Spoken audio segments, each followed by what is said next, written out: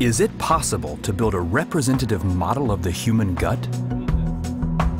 HuMiX, which stands for Human-Microbial-Crosstalk, is the solution researchers at the Luxembourg Center for Systems Biomedicine of the University of Luxembourg have come up with after many years of development.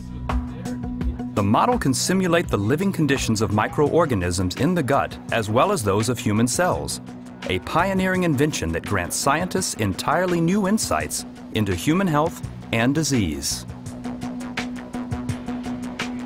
In the gut, about 1,500 different species of microorganisms exist, many of which grow only under oxygen-free conditions.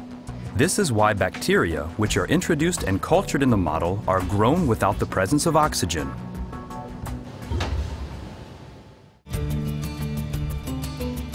At the core of the technology are spirally shaped microfluidic chambers. Inside, only a thin permeable membrane separates bacteria and nutrients from human gut epithelial cells, while still allowing communication between both layers. Through supply and discharge lines, specialized culture media are pumped through the spiral, and all internal compartments are kept sterile before inoculation of the device with bacteria. A typical experiment will run for 10 days. HuMiX can be used in screening microorganisms for potential beneficial effects, such as anti-inflammatory properties, which may influence diseases such as allergies or autoimmune disorders. In the context of certain diseases, you see differences in the microbiome. But now the big question is, of course, is it chicken or egg? Because you don't know if the difference that you see is a consequence of the disease or if it's actually related to disease, if it might be even causing the disease. And what people have been, for the most part, relying on are in fact animal models, more specifically mice. But mice are quite different from humans. And so what we set out to do was to develop this model, because with this model we can actually look at responses of human cells in relation to specific microbiome compositions. And that allows us to have a much better model that is much more relevant from a human disease and health perspective. HuMiX is one of LCSB's flagship projects. On the occasion of a visit to the center, it has been presented to Her Royal Highness Princess Leia of Belgium. Many applications for this in vitro model of the human gastrointestinal tract are possible. It is also highly interesting for industry.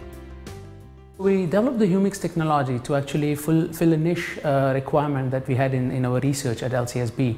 We didn't realize at that point that there was a similar need also in the industry of a technology which could also help them develop better products. So we have now been talking to a lot of industrial players and partners in the food industry as well as the pharma industry, and together with them now we're going to develop the HuMiX technology into the microgut platform, which we would like to help the industry to use and develop better products for the microbiome world.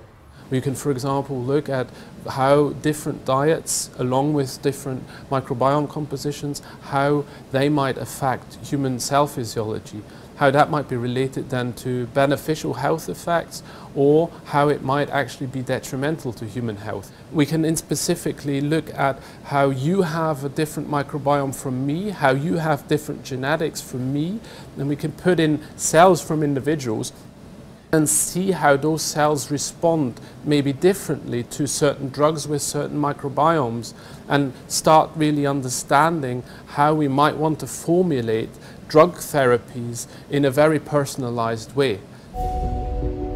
After the experiment, samples are thoroughly analyzed using different high-throughput omics techniques to look at changes in the human cells. For example, immune responses or gene expression differences. Also, the RNA in the samples is measured to find out which genes are switched on or off under specific human bacterial co-culture conditions. By combining different methods and approaches, HuMiX has been successfully developed to a stage where it can now be applied at larger scale in many fields of research. A pertinent example of interdisciplinary work at the interface of fundamental science and practical application.